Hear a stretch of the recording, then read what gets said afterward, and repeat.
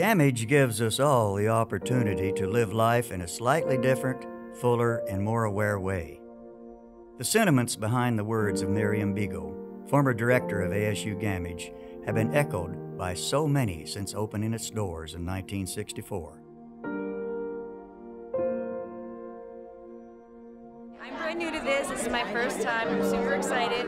My daughter's 8. She loves musicals. The productions at Gamage are as good, if not better, than Manhattan. Gamage is the door to the cultural arts in our community. We're very proud of having in this beautiful place a building like this and support Gamage that really puts on some amazing shows.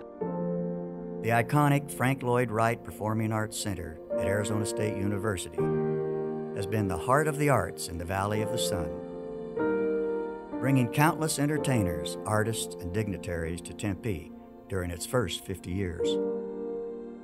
In 1957, Arizona State College President Grady Gamage had a vision to create a distinct university auditorium on the campus of what would soon be Arizona State University.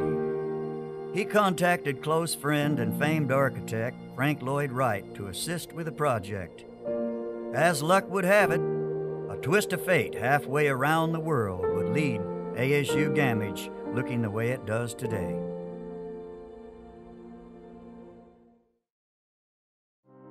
In May of that year, Frank Lloyd Wright was about to embark on one of his most ambitious projects to date. Wright had been invited to Iraq by the Iraq Development Board as part of their desire to modernize Baghdad.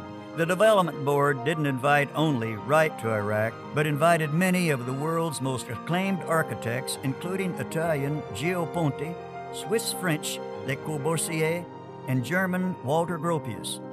All of the architects had specific projects they were invited to build and help foster the modernization of Baghdad.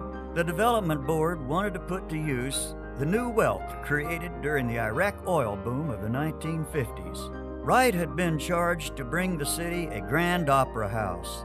The opera house was to be built in downtown Baghdad, but while flying over the city, Wright spotted an island on the Tigris River and became fascinated with the sight.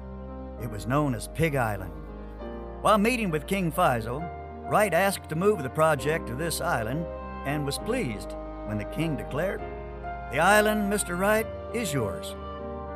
Wright renamed this undeveloped site the Isle of Edina, a reference to Iraq's ancient past as a possible site of the biblical Garden of Eden, which was located in Iraq.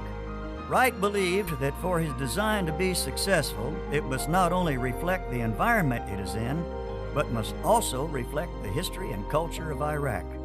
Baghdad had been built by Al-Mansur in the late 8th century. Al-Mansur's Baghdad was a circular city and the center of Islamic knowledge, culture, and trade. His successor, Harun al-Rashid, even inspired many of the protagonists in 1001 Nights, commonly known in the West as Arabian Nights. It was very fitting that Wright would draw so much inspiration from Arabian Nights and that his design fused his unique style and modern materials with his vision of al-Rashid's Baghdad.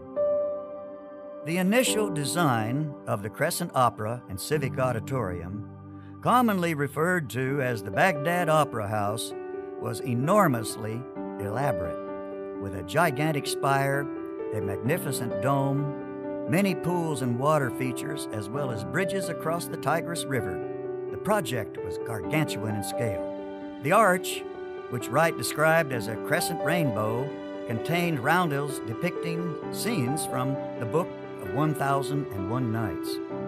In additional allusions to the local culture, the building is topped with a statue of Aladdin, holding his lamp with a spire, which Wright intended to represent the sword of Muhammad. In addition to the Opera House, Wright's plan called for botanical gardens, museums, art galleries, a grand bazaar, and on the north side of the island, a 300-foot statue of Harun al-Rashid, built of gilded sheet metal. Wright was so confident in his vision that he even designed a university campus on the island. The entire project was meant to reflect back to al-Rashid's circular Baghdad. However, in 1958, King Faisal II was assassinated during a military coup, and the project was never realized.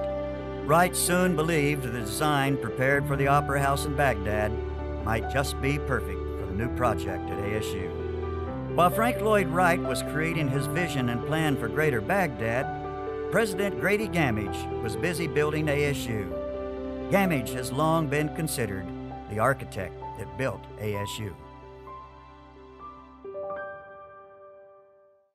President Gamage saw the Arizona State Teachers College in Tempe transform into a college in 1945. After much more development and the creation of many programs, Gamage then led the hard-fought campaign for the growing Arizona State College to become a fully accredited university in 1958. When Gamage and Wright had the opportunity to sit down and talk about the president's vision for ASU, Frank Lloyd Wright told President Gamage, "I believe it's time that ASU grow up and be like a university. You're missing the one thing that would tie a university together. That is an auditorium or a concert hall. I know the place where it should be built, Dr. Gamage, and if you will come with me right now, I'll show you." Gamage and Wright had walked the length and breadth of the campus that warm afternoon in 1957, seeking a site for a university auditorium that was yet only an improbable dream. Then Frank Lloyd Wright and his host, President Grady Gamage and Vice President Gilbert Cady, visited a 15-acre women's athletic field in the southwest corner of the campus. Wright took a liking to the athletic field and said, "I believe this is the site. The structure should be circular in design, and yes, with outstretched arms, saying, 'Welcome to ASU.'"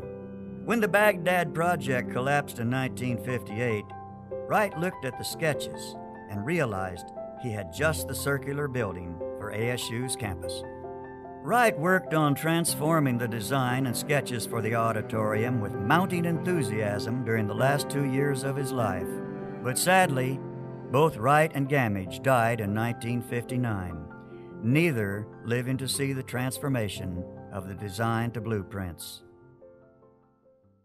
After Wright's passing, his most trusted aide, William Wesley Peters, brought his plans to finished form with Taliesin Associated Architects. Peters and John Rattenberry, another apprentice, completed the design and oversaw the construction. The building's bold design is unmistakably Wright's, and the building will go down in history as his last design and only public building in Arizona. Gamage and Wright's vision would become an iconic venue under the new direction of Peters and Rattenberry. On May 23, 1962, 11-year-old Grady Gamage Jr. turned the first shovelful of earth at the official groundbreaking ceremony. He participated along with his mother, Catherine Gamage, Ogavana Lloyd Wright, the architect's widow, G. Homer Durham, Grady Gamage Sr.'s successor as ASU president, William Wesley Peters, chief architect of Taliesin Associated Architects, and building supervisor John Rattenberry. It was a wonderful day for Arizona State to know that a Frank Lloyd Wright building was going to be a monument here to arts and culture and to the great president that we had for so long. Yes, I was there, and I've been enjoying Gamage ever since then. It was a very important event, and there were a lot of people there. Mrs. Wright was there, and Wes Peters. It was a beautiful occasion. The site, of course, was the best site on campus. Construction on the $2.46 million ASU Gamage took 25 months and was completed in September 1964, well ahead of the formal dedicatory events. The 3,000-seat performance hall offers 3 levels of seating, with the furthest seat only 115 feet from the stage. The acoustics are well balanced for unamplified performance, and the unique floating design of the grand tier assures an even flow of sound to every seat. The stage of the venue could be adapted for grand opera, musical and dramatic productions, or for symphony concerts, organ recitals, chamber music recitals, solo performances, and lectures. The remarkable versatility of the stage was enhanced by a collapsible orchestra shell, which, when fully extended, can accommodate a full orchestra, chorus, and pipe organ. The shell is telescoped into a specially designed storage area when not in use. 27 months after the groundbreaking, the stage was set for the grand opening. Tickets to the grand opening event were the most coveted in town. While some tickets were reserved for students and faculty, the remaining tickets for the 3,000-seat hall sold out within 12 hours, nearly unprecedented for anything but a rock concert. The concert for the evening was the Philadelphia Orchestra, under the direction of the legendary Eugene Ormandy. It was a black tie affair with guests donning their best suits, tuxedos, and gowns of chiffon and brocade. Most notable guests included Ogavana Wright and many of Mr. Wright's disciples at Taliesin West, Catherine Gamage and 13-year-old Grady Gamage Jr., as well as many other of the area's elites. Other attendees included Dr. G. Homer Durham, ASU president, with his wife, University of Arizona president and Mrs. Richard A. Harville, and Arizona State College at Flagstaff, and soon to become Northern Arizona University president, and Mrs. Lawrence J. Walkup. Chief Justice of the Arizona Supreme Court and Mrs. Jessie Udall, Board of Regents members including Mr. and Mrs. John Babbitt, Mr. and Mrs. Elwood Bradford, Vivian Boyden, as well as Mrs. G.R., better known as Cax Herberger, and Mrs. Louise Lincoln Kerr, who is the namesake of the ASU Kerr Cultural Center. We sat in the second row center of the grand tier when Eugene Ormandy and the Philadelphia Orchestra came to dedicate it. And symphony orchestra performances, I don't remember what they played particularly these days, but Eugene Ormandy was like the top of the heap in those days of symphony conductors, and he sort of stopped at one point and turned to the house and said something about this is an unbelievable facility. The acoustics are remarkable for a symphony, and I'm so glad to be here and dedicate it with you. And my mother started crying. I can't believe how much that still affects me as The first notes christened at the hall at 8:30 p.m. as the much-anticipated concert began. Ormandy entered the stage, and the orchestra inaugurated the building with the Star-Spangled Banner. After the song, Ormandy turned to the audience, smiled, and said, "Beautiful sound." The program continued with Ormandy's orchestra playing Bach's Passacaglia and Fugue in C minor, Beethoven's Seventh Symphony, and Richard Strauss's Ein Heldenleben. We have been told that during the intermission, the Phoenix Symphony's conductor, Guy Taylor, went backstage to speak with Ormandy and asked, "Is this the hall where you will rehearse and perform in?" Taylor confirmed this with a nod, and Ormandy said, "How I envy you." Ormandy also declared to the audience before leaving the hall, "This is the second best hall we've ever performed in. If I told the truth, they'd throw me out of my own hall in Philadelphia." When we build an auditorium today, we have all sorts of equipment. They make models, and they have tiny microphones, and they go through all of this adjusting. None of that happened for the Gamage Auditorium. Over the years, many have echoed the sentiments of the hall's near-perfect acoustics, with William Steinberg of the Pittsburgh Orchestra declaring ASU Gamage as the queen of the halls, and legendary soprano Birgit Nielsen affirming, "With acoustics like this, who needs a voice?" As the guests departed in their cars that evening, little did they know that they were part of what would be the first of many memorable events at the historic theater, and a night that would live in Arizona history. Over the next 50 years, ASU Gamage would host the world's finest, including many national and international dance companies, including Alvin Ailey American Dance Theater, the Boston Ballet, Martha Graham Dance Company, Joffrey Ballet, as well as Bolshoi Ballet. Gamage would also host legendary musicians including B.B. King, Neil Diamond, Dionne Warwick, Bruce Springsteen, Judy Collins, Johnny Cash, Gordon Lightfoot, the New Christy Minstrels, and Elton John. But it was something the hall wasn't specifically designed for that would captivate audiences and become a mainstay of the building's repertory: Broadway. The Valley of the Sun had a taste for Broadway from quality regional theater in the community, but after the first performance of Camelot at ASU Gamage 4 days after the opening in 1964, that appetite would become insatiable. In ASU Gamage's first 50 years, nearly every significant Broadway tour would play its stage. This includes 9 engagements of Cats and Les Miserables, 5 engagements of Rent, and Andrew Lloyd Webber's The Phantom of the Opera, with a 6th engagement of Phantom scheduled for 2015. Multiple engagements of many other shows, including Disney's The Lion King, Annie, Joseph and the Amazing Technicolor Dreamcoat, A Chorus Line, and Peter Pan, another of ASU Gamage's most popular musicals, also returns for its 4th engagement in 2015, the show that holds the records for the highest gross sales in Tempe, Wicked. Since opening, ASU Gamage has had 5 executive directors: David Skoular from 1964 to 1974, who had the pleasure of opening the hall and presiding over its first 10 years. The next director was Warren Sumners, who presided from 1974 to 1979 and believed that the venue's uniqueness came from the fact that it belonged to all of the people of Arizona. Miriam Beagle led ASU Gamage from 1979 to 1984, and her lasting memory of the venue was its ability to change people, and that the experience of the interchange between the artist and the audience helped to make the world a better place. The 4th director, Jim O'Connell, who served from 1984 to 1991, believed the building was an opportunity and there was a huge responsibility to fill it with gems from around the world.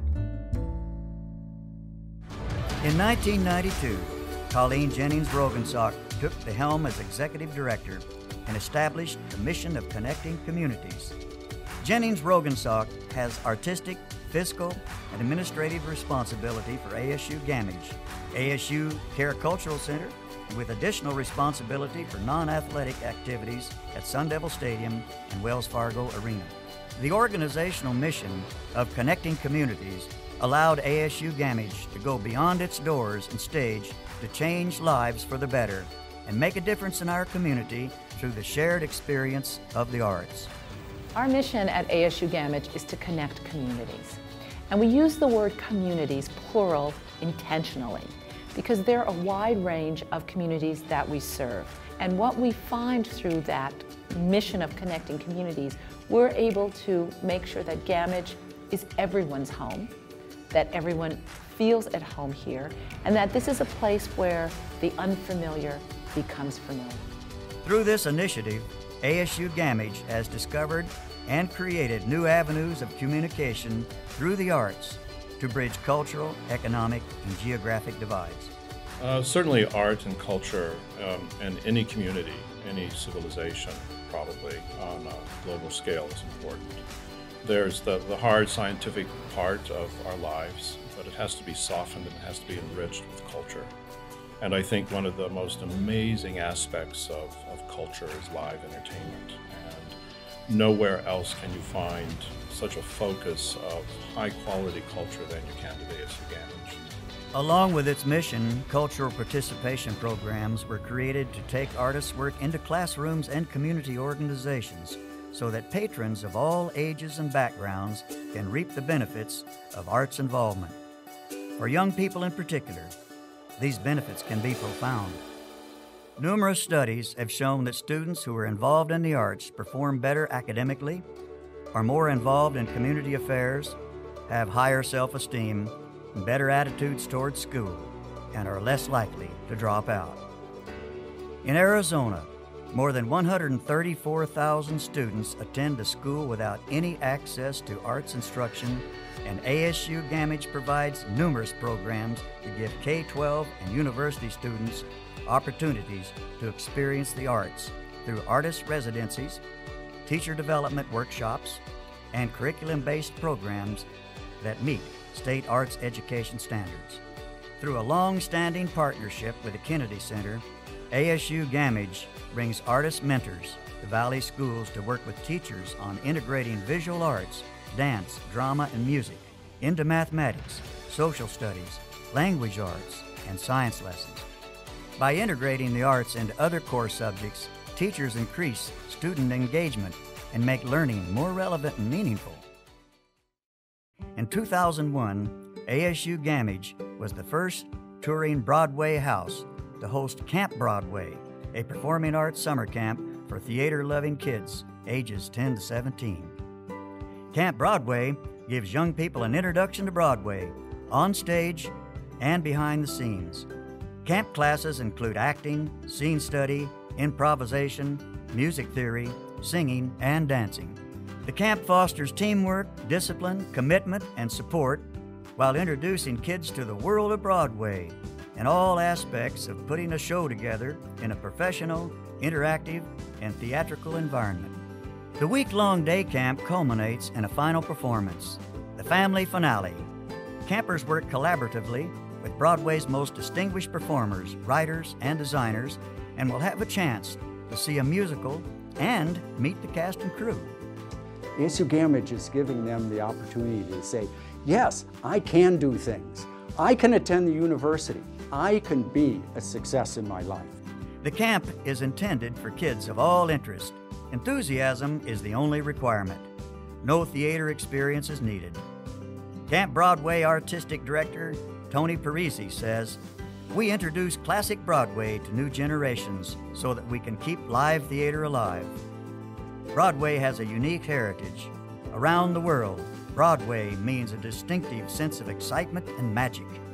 It is this one-of-a-kind spirit that drives Camp Broadway. I think it's very critical that we keep bringing younger people into the theater, giving them these opportunities that they can experience what it's like to be on stage, to work with others. The Camp Broadway program allows them to work in a team or as an individual. They learn many different aspects of the theater. That is very critical, I think, because as I've said, the schools just can't offer this anymore. They're so limited in what they can do, and so anything that Gamage can do to encourage the arts for our young people is still very important. Experiencing art communally with others creates and strengthens social bonds, leading to an increased feeling of trust, mutual understanding, and shared values that are vital for a healthy community. Exposure to the arts can even convey health benefits for people of all ages. One program that accentuates strengthening of social bonds is Journey Home. Since 2001, ASU Gamage has been working with incarcerated women at Australia Jail through Journey Home. The Rehabilitative Arts Outreach Program happens in conjunction with the Maricopa County Sheriff's Office and Life Paradigms, a Phoenix nonprofit that helps women discover and express their worth to benefit themselves and their waiting families. Since 2001, more than 300 inmates have participated in the program. For 6 weeks prior to a public performance, the inmates meet weekly and go through training in movement, visual arts, creative writing, and storytelling. The intent is to help them build personal skills and self-esteem and demonstrate alternative methods to avert destructive behavior through the arts. The women then begin to see themselves as productive, creative people. ASU Gamage's Journey Home programs culminates in public performances inside the correctional facility. Journey Home is an arts residency program designed to enable incarcerated women to discover a personal sense of constructive identity through performance, visual arts, creative writing, and storytelling. The program originated in 2001 from dancer-choreographer Pat Graney's national program, Keeping the Faith Prison Project. Since that time, ASU Gamage has sustained the event locally. The program has allowed inmates to develop tools to make positive choices and encourage them to break the negative patterns in their life. Very unique in my experience for them to then go beyond just the Performing Arts Center and try to connect community with all the different kinds of things that could flow or imaginatively could flow out of that. And we have programs in female penal institutions to help these ladies who have unfortunately not had the best lives to understand that there's more to them than they maybe thought there was. It would help lift them up.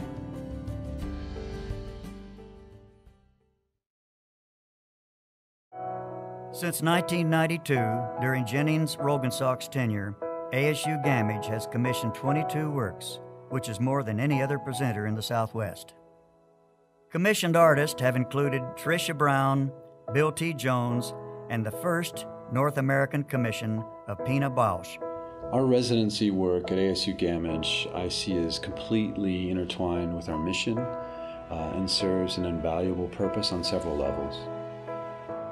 It helps keep very compelling and very important creating artists around the world able to continue to create and able to continue to fail and succeed in their journey to becoming really amazing artists that contribute to the global artist ecosystem and to us locally and to our communities. For an artist developing new work, residencies serve several functions.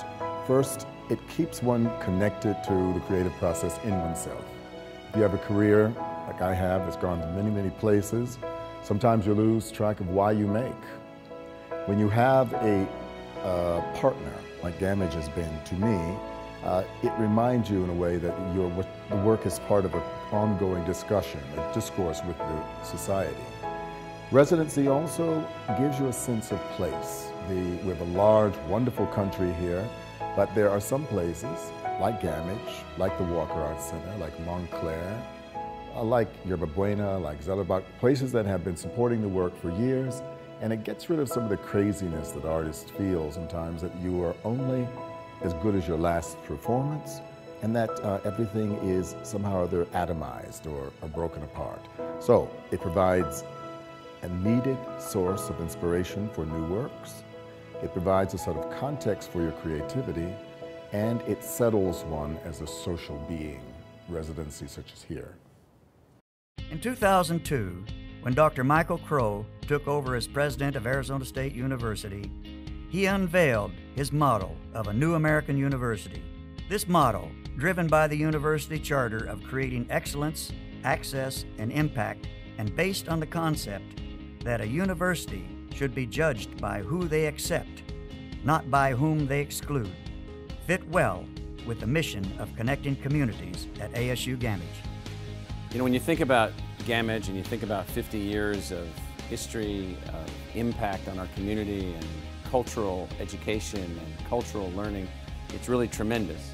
And when you think about where Arizona State University is in our present evolutionary history, moving forward with the new American University model, this model of excellence, access, and impact, you might say to yourself, well, how does it all work, or what does it all mean?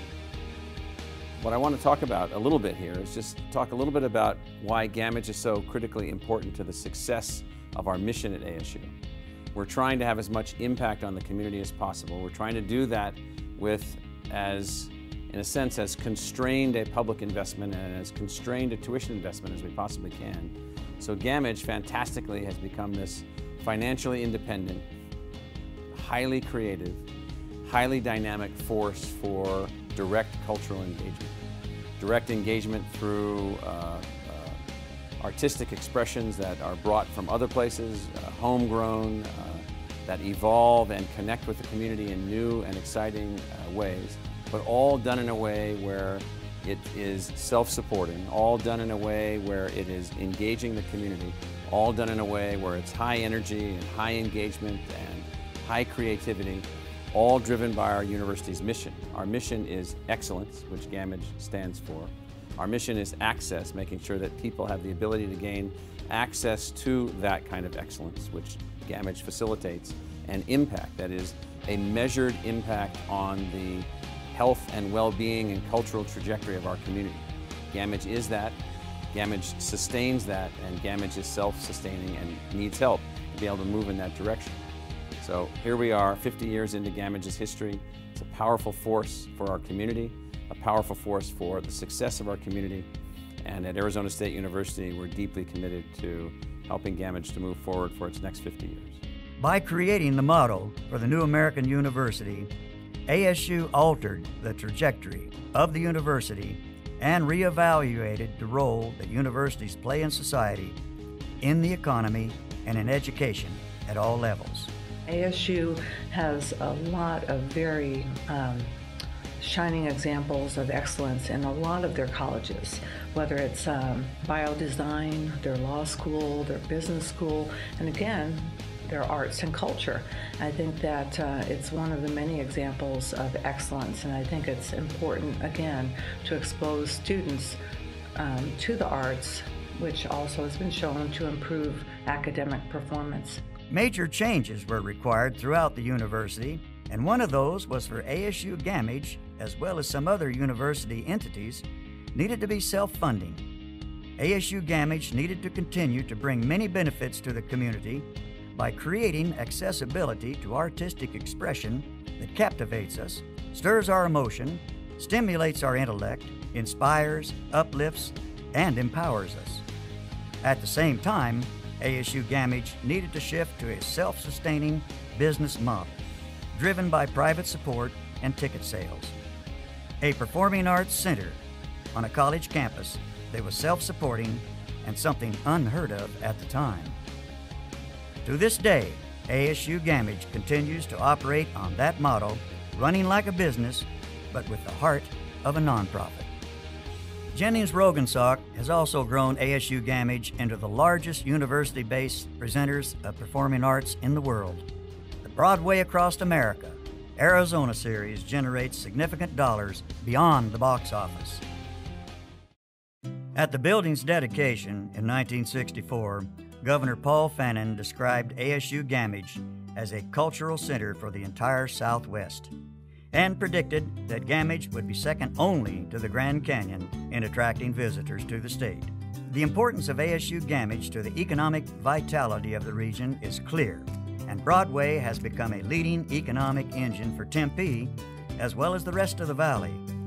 Even during some difficult economic times, the series brought in more than $1 billion in economic impact to the valley and Arizona from 1992 to 2014. Valley restaurants, hotels, and businesses feel this impact more than anyone. ASU Gamage is one of the gems of Tempe, and it has a huge impact, both because of its cultural offerings that it brings, and certainly the economic impact that it brings to our city. With a wide range of programs and arts disciplines presented, ASU Gamage has created a culturally vibrant and creative community that attracts the brightest and extraordinary employees, as well as attracting the businesses of today and tomorrow. I think you could easily say at the one restaurant, La Boca Pizzeria, that our sales are probably up 20% when there's a good Broadway show in town. Since 1991, hundreds of well-known musicians, performers, and dignitaries come through ASU Gamage, including Mary J. Blige, Billy Crystal, Tony Bennett, and Melissa Etheridge. Past artists include icons of dance, Mikhail Baryshnikov, Rudolf Nureyev, Bill T. Jones, and the Bolshoi Ballet, and the pillars of classical music, Vladimir Horowitz, Philip Glass, Yo-Yo Ma, and Itzhak Perlman. Gamage also hosted the 2004 presidential debate, lectures, and symposiums featuring the world's most prominent scientists, authors, dignitaries, politicians, and scholars, including Stephen Hawking, Elie Wiesel, Maya Angelou, and Margaret Thatcher. In addition to the stars and amazing shows that grace its stage, ASU Gamage also has strong ties to our nation's heroes. Each year, ASU Gamage recognizes active military, veterans, and their families, and honors them and the great service they do for America. ASU Gamage pioneered the Military Family First Nights program, that was adapted from a national program created by the Broadway League to bring new audiences to theater. This program brings military families with loved ones serving both here and abroad a chance to see live theater and interact with cast members. Each year, more than 100 family members receive tickets to attend 3 Broadway performances. At each event, they meet the cast. To date, the Military Family First Nights program allowed these families a chance to build a family tradition around coming to a Broadway show and has provided more than 2,000 tickets. In 2012, ASU Gamage created a new program to honor active duty military, veterans, and their families with the creation of Heroes Night. Heroes Night is dedicated to honoring veterans, active duty military, and their families. The evening includes a pre-show salute from the ASU Gamage stage, patriotic entertainment, and an opportunity for members of military and their families to see a Broadway performance at no cost. One of the things that's so important to me as a military brat is that we can never, ever say thank you enough to the men and women who serve our country in the armed forces. We can never say thank you enough for keeping us safe. We can never say thank you enough for sacrificing your own families. So for me, Heroes Night is an incredible way to say thank you, but it is a pay it forward. Because my father served, I get the opportunity to recognize him in every action we do, although he is no longer with us, to recognize my mother as we recognize every military family for the sacrifice they make. And as a community, we get to say thank you on Heroes Night, and we get to say that you're important and you're not forgotten. So it is an extraordinary gift that ASU Gamage gets to give to our active duty military, to our veterans military, and to those people who work with, we honored one year our military working dogs, and our people who work with service animals, who help our active duty military, and now are helping our veterans to recover. For ASU Gamage, it is important to have a special night each season to recognize these brave men, women, and children who make sacrifices every day to ensure our freedom. Since its inception, Heroes Night has hosted more than 1,500 military family members. Additionally, ASU Gamage also partners with Veterans Upward Bound at ASU. This local chapter is dedicated to fully developing the personal potential of all U.S. military veterans. ASU Gamage, through its partnerships, provides veterans in Upward Bound with tickets to each and every Broadway show. Since 2010, ASU Gamage has also worked with VetTix to allow even more military service members and their families to attend shows. ASU Gamage, it's a place with a big heart. It's rare in the community of performing arts to have an organization that has the time and talent and generosity to invest in the community around them. A lot of people didn't know Grady Gamage. I knew him as a student. My first couple years on the staff, I knew him. And he was a great builder and a great educator. So when I think of Grady Gamage, I tell people that I consider Gamage to be a shrine. It's just that important to my university and to my area, to my state. It really is. But I also think of Grady, the educator, the wonderful builder of this university. We've done so much in the last several years, but gosh, he took over a little state teachers college and he brought it to university status. And he fought for a vote of the people of Arizona to name it a university, which some people today don't realize. But he was a fighter for this university, a builder. I think it's important that we remember the man after whom Gamage is named. ASU Gamage creates a measurable impact on the cultural trajectory of the Valley and has changed so many people's lives through the experiences created in the community as well as the performances that have graced its stage. There's probably not a day goes by that I don't reflect on something about Gamage or what has happened there something will be said, I will see something, and I will sit for minutes at a time sometimes, just thinking back. You know, I don't like living in the past, but sometimes I find myself doing that on a day-to-day basis. And so it's been such a close, integral part of my life that it's hard to actually separate myself from it. To ensure ASU Gamage remains a Valley icon for another 50 years and beyond, a 50th Anniversary Advisory Board has been established to work with the staff to help secure the future of ASU Gamage. What's really important is that people have stepped up. So we have our 50th Leadership Board, which is a great board of individuals who've made a commitment to help us raise $15 million to improve the physical plant and improve programming at ASU Gamage. But what we also have are individuals who've come on board as our VIPs. They've said, we believe in what you do. We believe in cultural participation and education. We believe in the art form that you have there. We believe in commissioning. So we're going to write a check and we're going to become Gamage VIPs to make sure this work continues. Likewise, we have visionary businesses throughout Arizona who said, we believe in what you do. We believe in you make this community a better place. You make Arizona State University a better university. So we too are going to join in partnership. Ticket sales alone do not support the arts. It is about partnership and working towards a future together. Gamage is doing some major lifting in building the future.